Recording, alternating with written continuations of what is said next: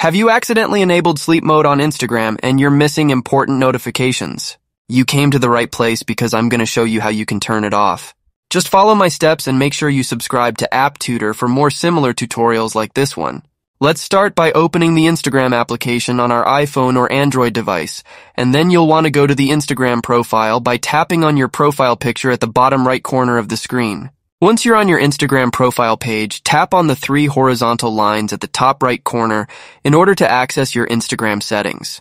I've opened the settings, and now let's tap on this time management option right here, and then let's tap on the sleep mode option at the bottom, and that will get you to this page. Sleep mode can be pretty useful if you're bombarded with notifications, but if you don't want this feature enabled, just tap on this switch and then sleep mode will be turned off or disabled.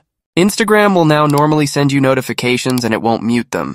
So if this video helped you out and you need more similar tutorials like this one, then make sure you subscribe to App Tutor and I'll see you in the next video.